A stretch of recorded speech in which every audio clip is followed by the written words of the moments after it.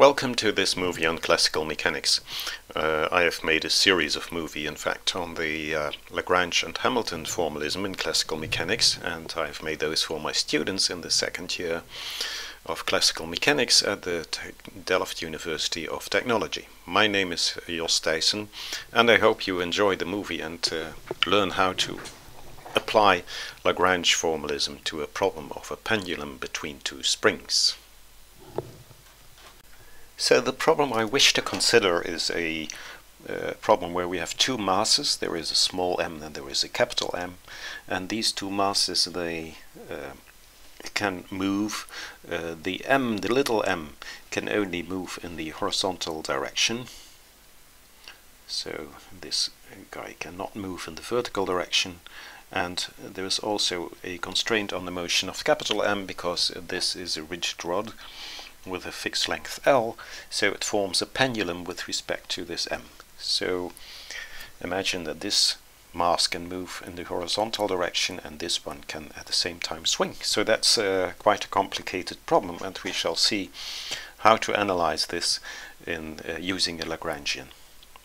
And the problems, if we want to attack such a problem, it always proceeds in a series of steps. So first is identify the number and the character of the degrees of freedom.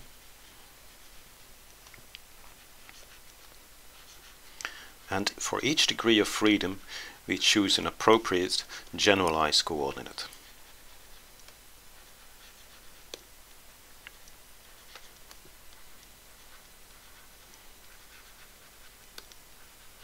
Then we write up the kinetic energy first, T. That's kinetic energy. And we calculate the potential energy. And we do both in terms of the generalized coordinates, and we can write up the Lagrangian, which is T minus V. And finally, we have to solve the Lagrange equations. And they read d dt dl dq j dot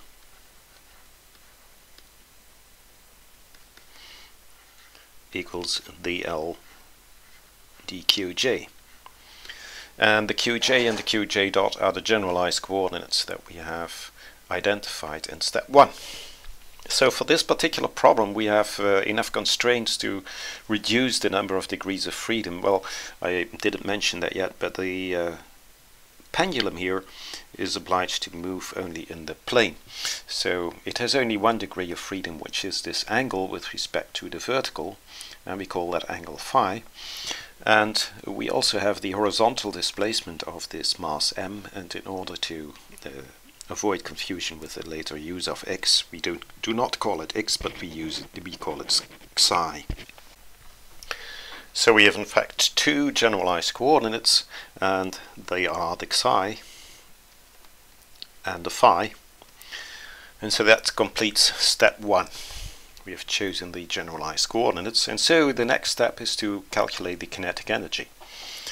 So the kinetic energy is the kinetic energy, first of all, of the small mass, and so that's m over 2, and the small mass displaces with a coordinate psi, so here we just have a psi dot squared.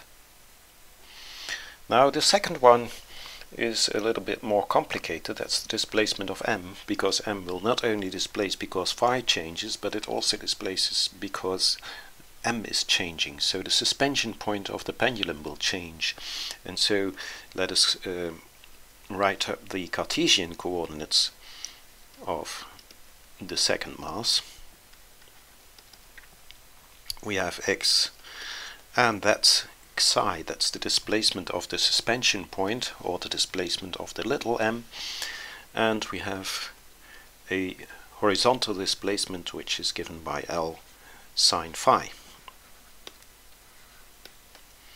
And the y component is psi, that's 0, that's just L cosine phi, and here we choose the y in the negative vertical direction. Okay, having these two, it's possible to calculate the velocity. So x dot is psi dot plus L is a constant, and so we have to take the time derivative with respect to phi here. Derivative of sine phi is cosine phi, and then we have to multiply by phi dot. And similar for the y, we have minus L sine phi dot. And so for the mass capital M, we have that the m over 2 times v squared is m over 2. The velocity squared is x dot squared plus y dot squared, and so we first have the psi dot plus L cosine phi dot squared plus the L squared sine squared phi dot squared. And if we work out this, we have first of all the psi dot squared plus a 2 psi dot phi dot L cosine phi, and the last term of this one combines together with that one using cosine squared plus sine squared is 1 to L squared phi dot squared, and so we can fill that in here. We obtain capital M over 2 psi dot squared plus 2 psi dot phi dot L cosine phi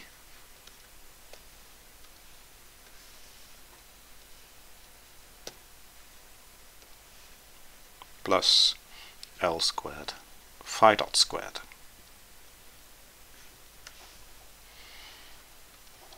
So this is the kinetic energy.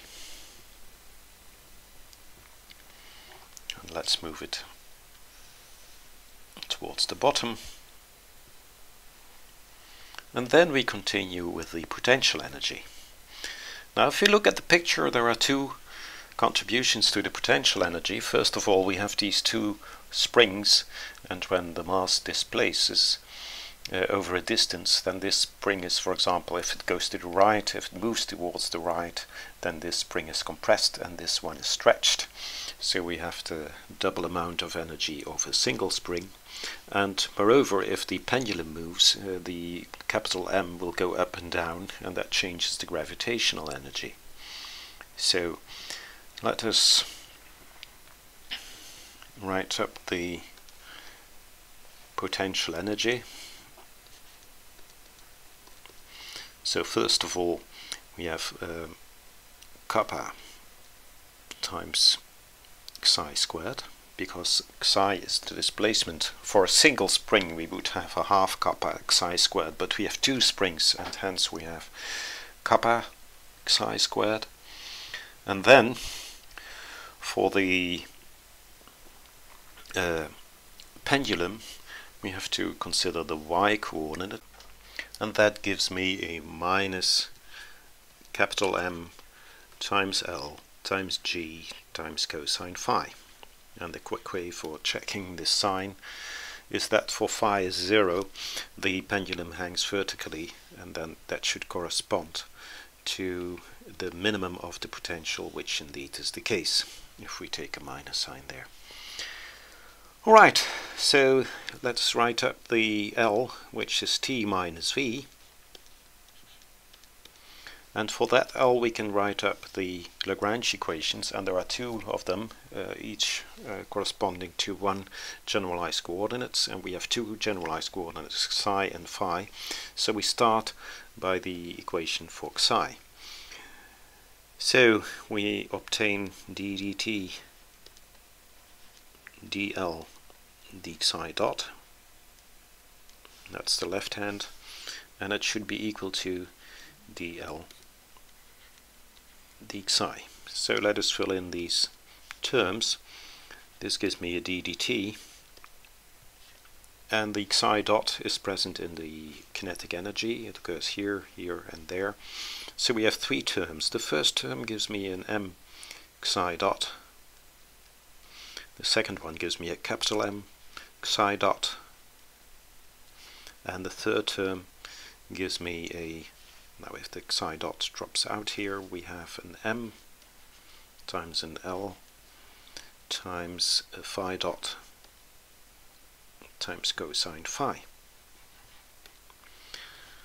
And on the right hand side we have the L d psi, and the L d psi, there is psi and psi dot are considered to be independent variables. There is only one psi here, so I obtain a 2 minus 2 kappa psi. The minus sign is because V occurs with a minus sign in L. So that's my equation for psi.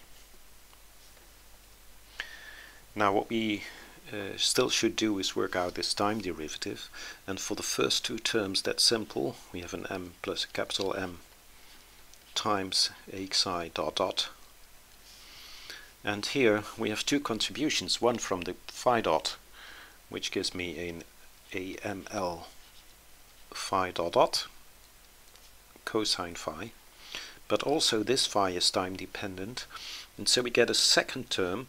The derivative of the cosine is minus the sine, so we get a minus L m, and then there is a phi dot squared, because there was already a phi dot and there is a second one coming from this time derivative, and there is a sine phi.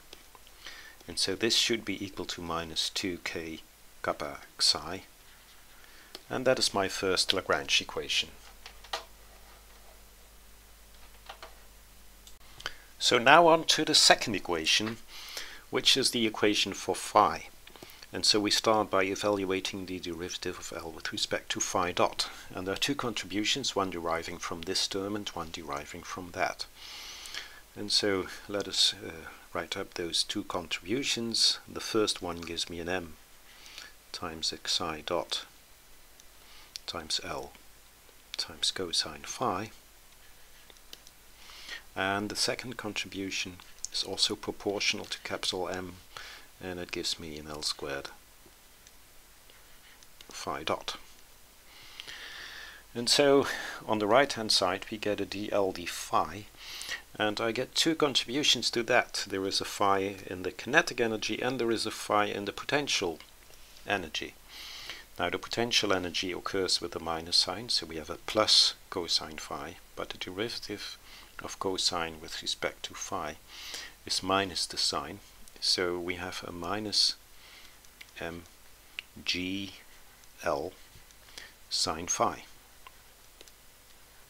Then we have a contribution from the kinetic energy, and that contribution gives me a minus ml psi dot phi dot sine phi. So this is dl d phi. Then we work out the left hand side of this equation, and so we obtain m. First we have psi dot dot L cosine phi, but then we have to take the derivative with respect to this phi. So we have minus m psi dot phi dot L sine phi, and we have plus an m L squared phi dot dot, and on the right hand side we have these two terms which I can lump together with a minus sign in front of them. So here we have a g, and we have plus an psi dot phi dot, and then we have a sine phi. So this is my second Lagrange equation for the pendulum between two springs. We see that these two equations are rather complicated, and it seems that it's difficult to make sense out of them. Well, one thing we could do, of course, is putting them into a computer, but we can also evaluate the solution in a certain limit, and that will be part of a later movie, which is on normal modes, where we will come back to this example. I would like to point out two important issues here. The first one is that it's easy to overlook the coupling between the psi and the phi, so this term with psi dot times phi dot, that's easily overlooked, and you should really look carefully at the position of the pendulum in order to obtain that term. A second issue is that you should always be very careful in working out the Lagrange equations to look at all the dependencies, like for example that you have a derivative with respect to dt of this term. That is also something which is easily overlooked. Now I have made another movie in which I consider the same problem, but then in the Hamilton formalism, so it is instructive to look at how you analyze this problem in the Hamilton formalism as well. And then finally there will be a movie in the future which deals with the solution of this equation in the limit where the deviation from the equilibrium is small.